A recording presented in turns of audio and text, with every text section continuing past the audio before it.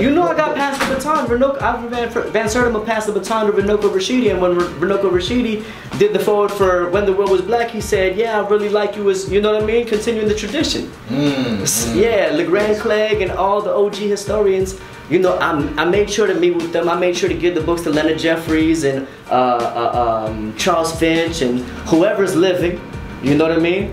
To say, yo, Baba, you know what I mean? Mama, like, you know, Mama Marimani, you know, like, and Mwalimu Barudi, like, you know, those people, I went to them, the O'Neills in Tanzania. They're the Panthers that went out to Tanzania and founded a community there, right?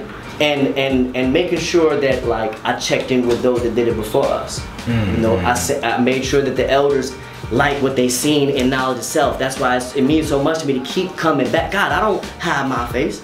I keep coming back and I make sure that I'm good. If I'm not good with my family, what's wrong? Either I'm wrong or my family wrong, and we're gonna have to figure it out. And here's the thing, my family, it's hard for my family to go wrong because my family got a system of checks and balances called the Universal Parliament, where everybody equal and everybody get to have a voice.